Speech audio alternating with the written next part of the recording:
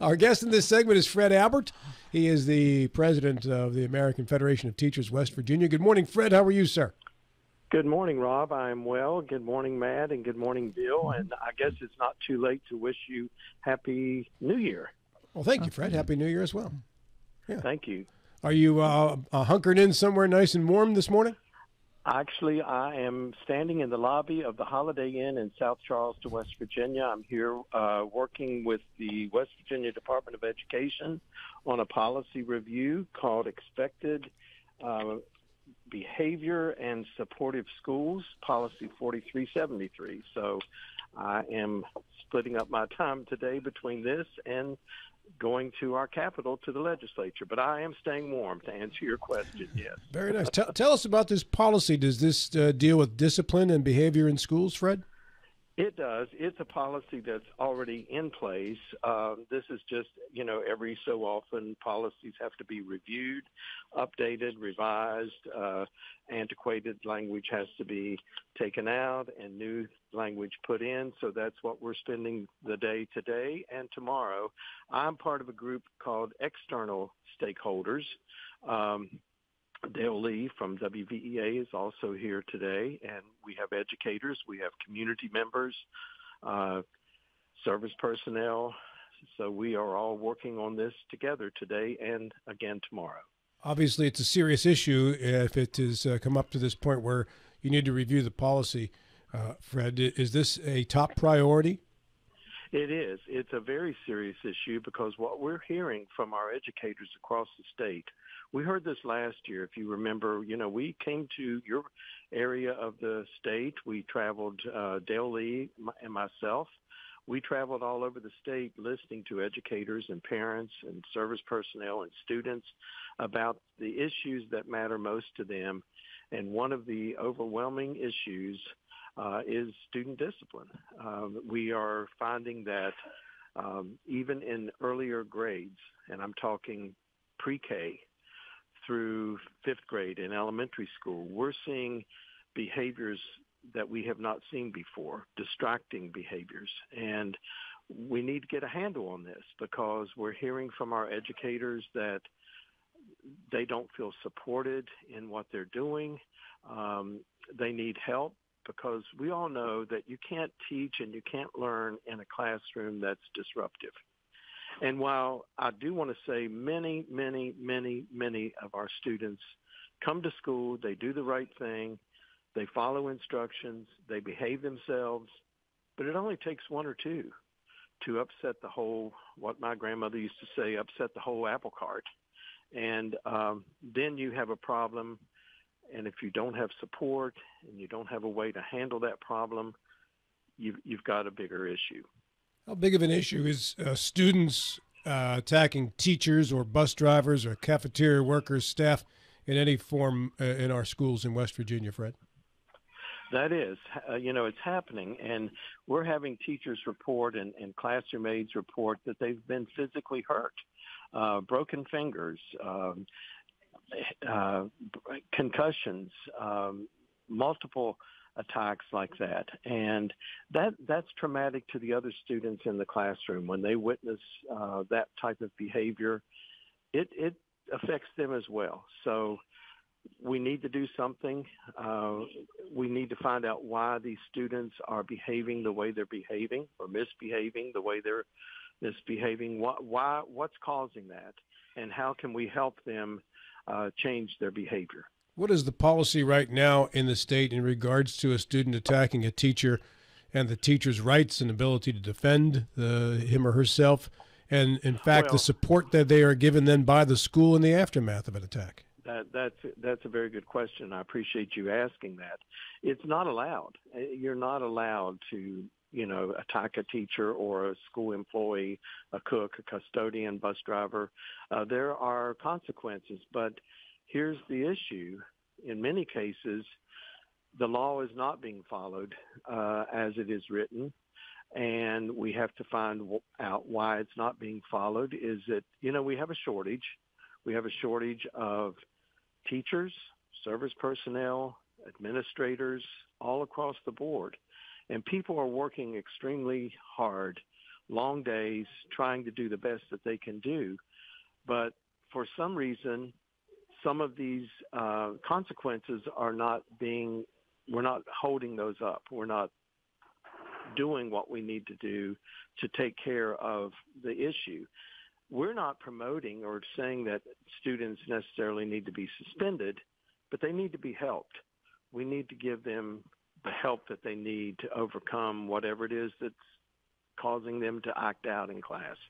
And many of our students, well, I don't want to say many, but some of our students are coming from real trauma, whether it's in the home or in the community.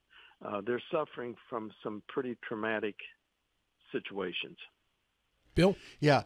Good morning, Fred. Good morning, Bill. Normally we ask, what bills are you pushing, trying to get through? I'm going to do a kind of a flip question. Are there some bills working their way through the system that you and your colleagues are very nervous about and are actively trying to get them to not to pass? Well, it's early on, but I will tell you there is a bill that we found out is, I think it was in House Judiciary yesterday, but it was pulled. There's a bill out there. Let me just give you for instance, a bill that would could fine a teacher or a librarian or a museum worker up to $25,000 or 5 years in prison for displaying obscene materials. That type of bill, my question is, how is that helping with student discipline? The crucial, really most important issue right now that our educators are facing, how is that helping that issue? And what is the definition of obscene? Is a half-nude body more obscene than a totally nude body if we're displaying that in our schools and in our museums? Is the statute of David by Michelangelo obscene? You know, I don't understand why we're spending our time on bills like that when we need to be actually looking for ways. And I will applaud Senator Grady, the chair of Senate Education Committee. She does have a bill that's coming out dealing with student discipline. So I applaud her for trying to do something in that regard. But to answer your question, Bill, those bills like the obscene displays in our schools and our libraries and our museums, I just don't understand. And are we really displaying obscene material in our schools? I haven't seen it. Yeah. What is your position on Senate Bill 280? We discussed this earlier with Senator Rucker. That's the one that's the teaching of what might be viewed as faith and also science.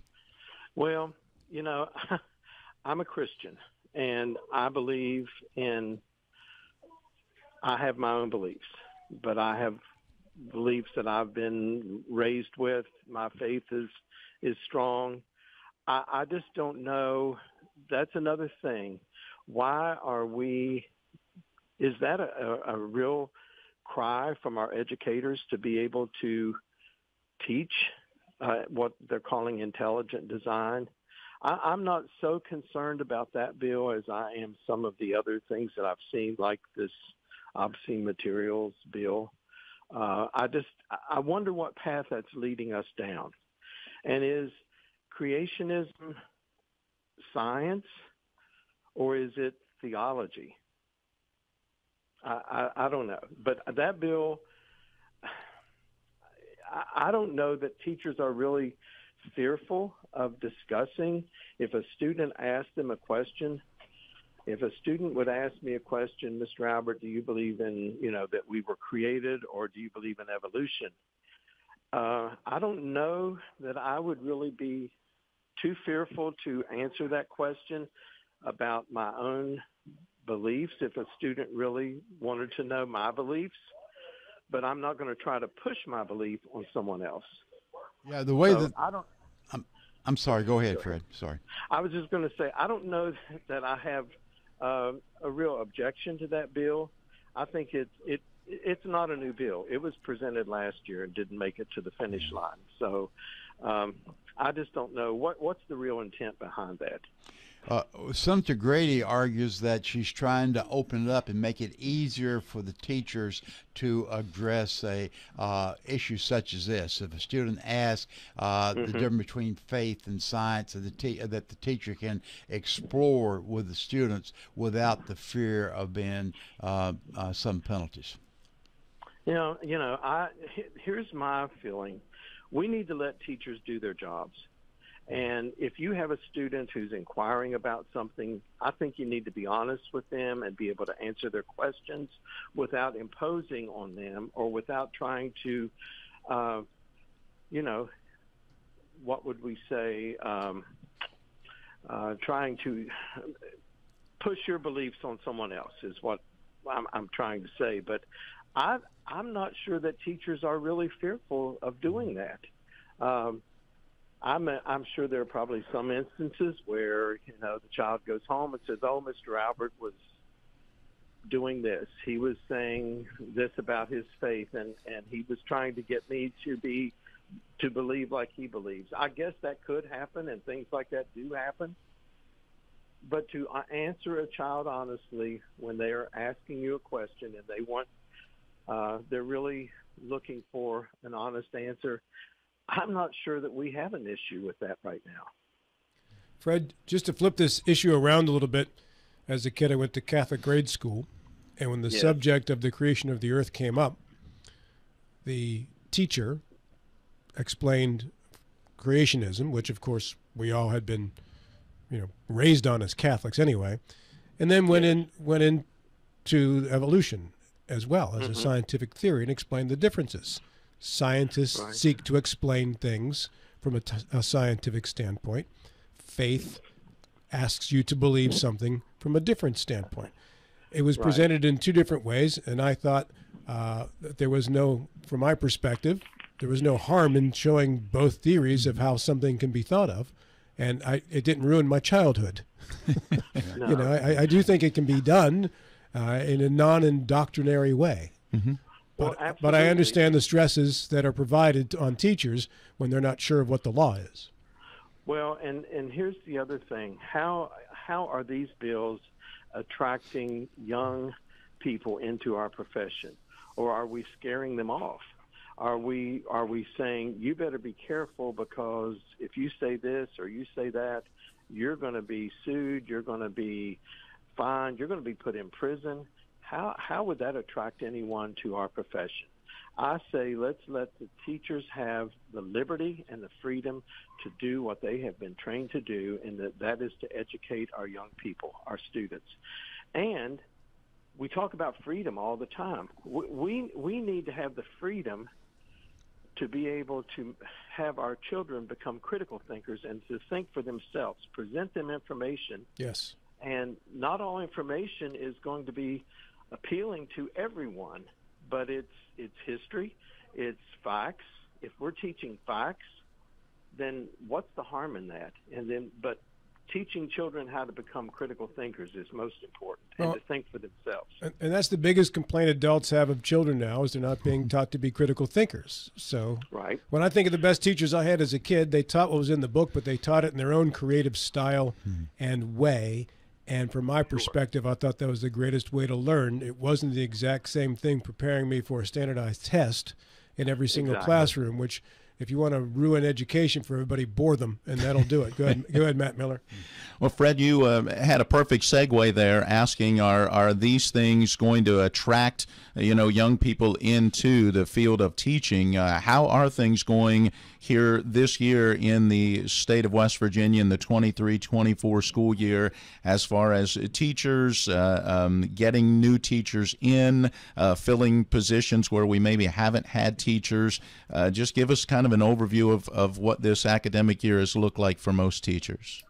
Sure, I'll be glad to do that. Well, last year, I think when I spoke with you all, we had about 1,544 shortages of educators, of teachers.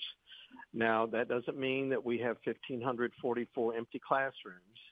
We have teachers in those classrooms, many times long-term subs or teachers teaching outside of their field of, expertise or what they're certified in. This year, that has grown to over 1,700. So we can see that we're not trending in the right direction. We're getting worse. And I think we need to stop and say, why is this happening? And this is a decades-old problem. We knew years ago that our teachers were aging and would be retiring, would be leaving, and we need to do something to encourage young people into this profession. That's only grown worse. It's here.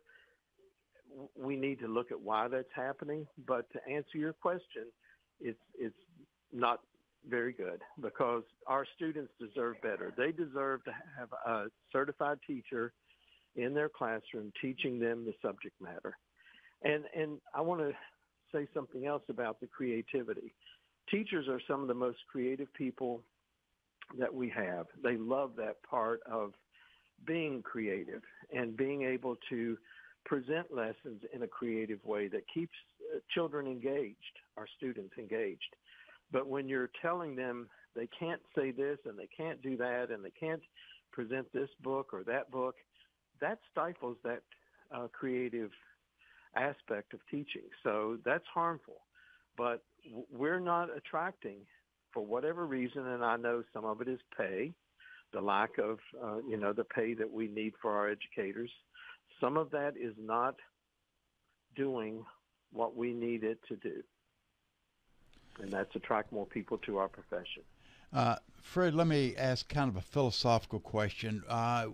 We've mentioned frequently the change of the students and how they learn and how they respond. Are we approaching the point that we need to change the paradigm of education? Well, in what terms? I mean, I think our educators are staying abreast of things like AI and the technology that we all have, we're all surrounded with. When I checked in here today, instead of signing my name on a piece of paper, I had a QR code that I had to go on my device, my phone, and bring up and register here this morning. So, I think we are in an age where we're technology driven, but we have to be able to use that as a tool. So I think our educators do a decent job of staying abreast of newer ways, of different ways. If you would go into a classroom today, a math class, let's say, because that's my favorite subject, I think you would find that the way the lessons are being presented are far different than they were when we were in school learning math. So I think we're doing a pretty decent job of that. But what we need are more educators willing to do the job. Is technology, utilization of technology, able to address this shortage of teachers in a meaningful way? Admittedly, you're going to be losing some of the face-to-face, but are there ways to compensate for it? Well, I don't think that I think we learned a lesson during COVID that we're not really going to replace that face-to-face educator in the classroom, because there's something else besides just teaching a lesson or giving out information. It's called relationships and building relationships. And as we all look back over our lives, I think we find that we are who we are today because, number one, many times our parents, our families, but our educators played such an important role in helping us develop who we are. So I don't think, AI and chat, whatever that's called, I think technology is playing a vital role, and it's not going to go away, but it's not going to replace that human aspect of what we have in our schools. Is there enough being done that can attract older teachers, if you will. In other words, I'm thinking someone that graduates college, that jumps into that field of study at, say, 25 years of age. They put 30 years in. They're 55 and may look at, hey, I'm going to retire now at this point, but I still need some compensation in my life to go along with my retirement. They have an expertise in a field. Is there things being done that can help that person move into that teaching field where they can take that expertise and teach it to our young people? Well, I think that's a very good question, and I think some counties are doing a better job of that than others. But I'm not sure what all is being done, but I would welcome those educators. But you get here again when we have an issue of this student discipline, an older teacher, as well as our younger teachers, but an older teacher may not want to be subjected to getting hurt or being disrespected. And it is very concerning. But I don't know. I know that there have been some bills to look at, taking off limitations on how long a sub could sub, or an older person who has retired could sub without harming their Social Security or their retirement benefits. So if that would be attractive to take those limits off, then that definitely should be done. Final question for Fred Albert. Now, I think Fred, taking a view from 20,000 feet, we're at a very important stage in our education evolution, because I'm not sure that we can continue the paradigm as I grew up with. Of course, it's different today, but even I think there's got to be a shift somewhere to accommodate the many, many problems which we're faced with the teachers and education community. Fred, good to talk with you again. I always appreciate your time, sir. Well, I appreciate you all. It's always my pleasure to speak with you, and I hope you're staying warm. And I'm going to get back inside to the meeting that I'm supposed to be attending. But thank you for the opportunity, and thank you for the question. You're a true gentleman. Thank you, sir. Thanks, Fred. You're welcome. Take care.